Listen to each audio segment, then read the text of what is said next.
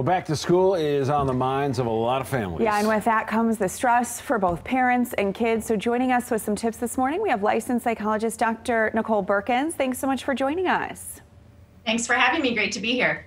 So, of course, so much uncertainty, so much unknown. And one thing that I want to talk about is there's so many different plans being put in place, but really we're not going to know what back to school is going to be like until I feel that happens, you know, maybe that week beforehand. So how do you handle that, you know, especially with kids in an age appropriate way? And then for parents, too, when you can't really put like set plans in place, really.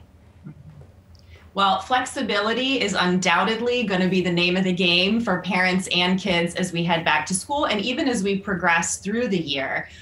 While some districts are putting set plans in place right now, the reality is those can and probably will change as things evolve. So flexibility is going to be important. And the first thing with all of this is for us as adults, as parents, to be modeling the flexibility, the resilience, the positive attitude that we want our kids to have. Kids model after what they see adults doing, how they see us reacting. So even if we're feeling a little bit frazzled or distressed about the situation, the more that we can convey to our kids that, yep, this is an unusual time, but it's going to be okay. It's going to work out. We're going to make plans. We're going to get through this. The better off our kids will be and the more resilient they will be for it, for sure.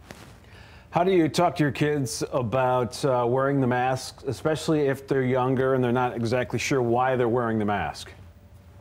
Yeah, so mask, there's gonna be several things that are going to be different as kids head back to their school buildings, masks being one of them. So the best thing to do is to prepare them ahead of time, especially younger children, to start practicing with them, to talk with them at an age appropriate level about this is something that we're doing to keep ourselves and others safe and healthy. This is what it's going to be like in the school building. Let's start practicing with that now, wearing the mask for longer periods of time at home, making sure that kids feel confident taking it on and off and just making it a part of everyday life as you're out and about so that they're feeling more comfortable with it as they head into that school environment.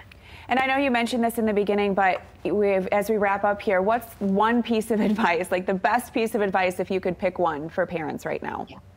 Yeah. Empathize with your kids. Tell them that you understand how they're feeling, whatever that may be, and then also express confidence that you know they can do it, that it's going to be a great year, and that we're all going to get through it together.